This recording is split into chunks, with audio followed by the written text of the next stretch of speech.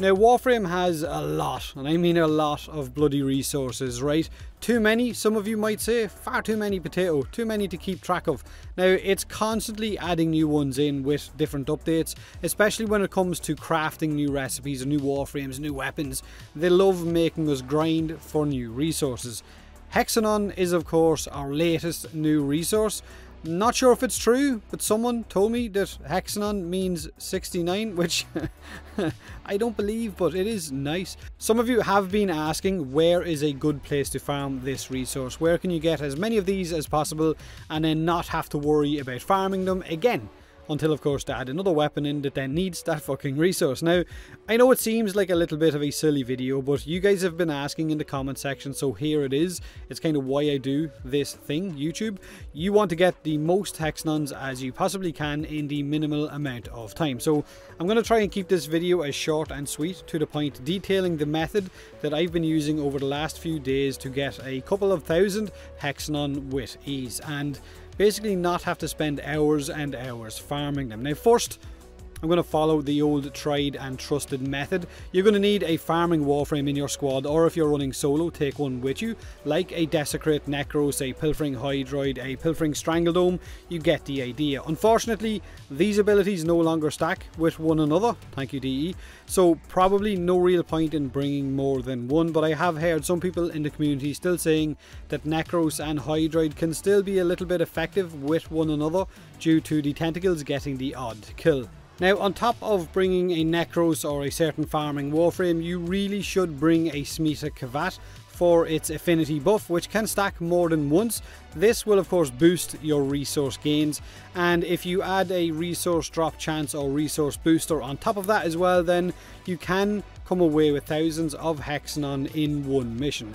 15 minutes into a Jupiter survival and I had over 500 Hexenon. Of course, if you don't have the resource boosters, you're going to have half of that. Now, simply run one of these 3 missions on the new Jupiter Gas City tileset. Ilara, which is a low-level corpus survival. Chimeria, which is the Dark Sector, the infested survival on Jupiter. Or you can run the new Ganymede Disruption mission. Entirely up to you. Now the results, how much resources you're going to get in each of these missions, is going to vary each time you do it, so there's not a whole lot between these 3 missions. It's entirely up to you which one you want to run. Now RNG is going to play a huge part. The Dark Sector Chimeria has got a 20% resource drop buff attached to it, so that's the mission that I have been running more than any of the others, and I've just found it that little bit more effective. Now basically jump into one of these missions, find a choke point on that tile set, like a room with only one entrance, funnel all of the enemies into that choke point. I know it's a really cheesy fucking method, but it works. Kill everything, slash weapons would be a huge help, and then let the resources sit on the ground for a while, not for too long, until you hopefully get that Smita affinity buff. Now, I've been told that to maximise your chances of getting the actual affinity buff with the Smita Kavat, you should tick off, I guess, your primary and secondary. That's why you see me running with the Redeemer, because then it removes, I think, the reload buff you get from the Smita Kavat. It removes that buff from its rotation, which means you have a better chance of getting the affinity one. Now, I'm not sure if that's entirely true. Someone in the comment section below can clarify that. Now, if you're a veteran, you already know this method. With a stacking affinity Smita buff, you could have a 4 times or a higher resource boost, so you can get a lot of resources in one mission. Now, that's basically it. We ran Chimeria for 30 minutes and each of us had up on 1000 Hexenon or very close to it, with the exception of one player who had no resource booster but still had the Kavat buff, and I think he came out with about 700 Hexenon. Ganymede can be run solo and you can still come out with 700 or 800 after about 7 or 8 rounds with a booster, and of course half without, once you've also got that Smita buff. Now it's entirely up to you whether or not you want to run with a resource booster. If you have the platinum, then go for it. If you don't.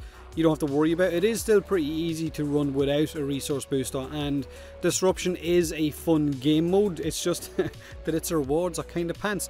Now, killing the Flydlon can get you Hexenon as well. It's worth mentioning that. If you prefer to hunt, I guess, the big bad boss that you can kill in under 3 minutes, entirely up to you. But I prefer the method I've mentioned in the video. I prefer running the Dark Sector Chimeria. Of course, I know there's plenty of players that love running Ilara. So let me know in the comment section below what your your preferred Hexenon farming mission was before you crafted all of the things, and now you find yourself with no reason to actually use the Hexenon resource, I guess, until they release something in a few weeks time or a few months time that's going to require thousands of this resource. Now, do me a huge favour, hit that like button if you enjoyed the video, or don't if you didn't. Subscribe for more Warframe, and as always, thanks very much for watching.